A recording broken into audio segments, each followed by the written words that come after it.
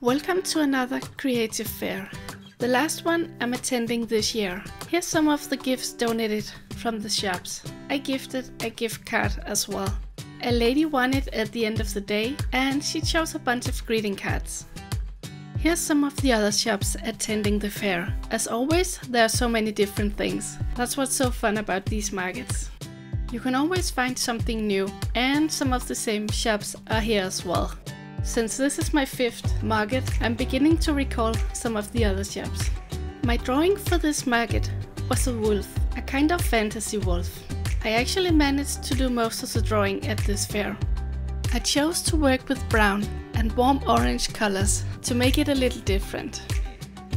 I decided to make the moon brownish with running makeup of a kind. And a cold grey bluish background. I think I will use a gel pen to make the stars shine a little more. You can see the drawing so far at the end of the video.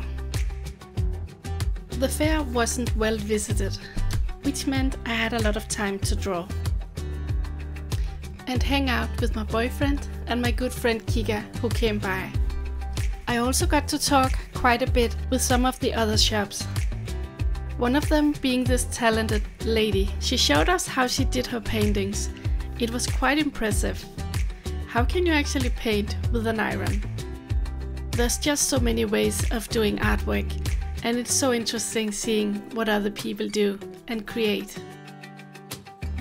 These chocolates were also a piece of artwork. With the bright colors and Halloween theme, it's so much fun walking around these fairs.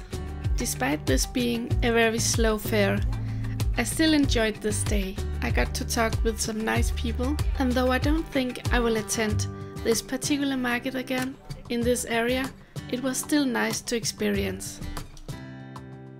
Goodbye to another fair, and in the end I just want to show you the result of the drawing.